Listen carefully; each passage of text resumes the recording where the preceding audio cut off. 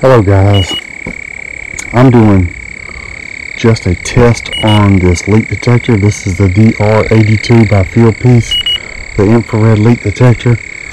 And the way the book tells you to test it is to turn this on with a cap on it, turn it off, and then pull this off and wave the leak detector over the top of it.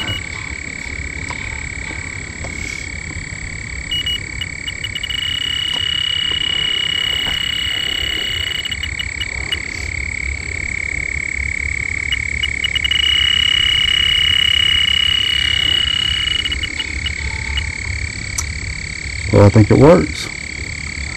I cannot wait to try this out. I've been hampered recently, but yeah, this is a nice tool to have. I tried this leak detector twice before on two systems, just knowing they were going to have a leak, and they didn't. This thing did not give me a false reading, not one time.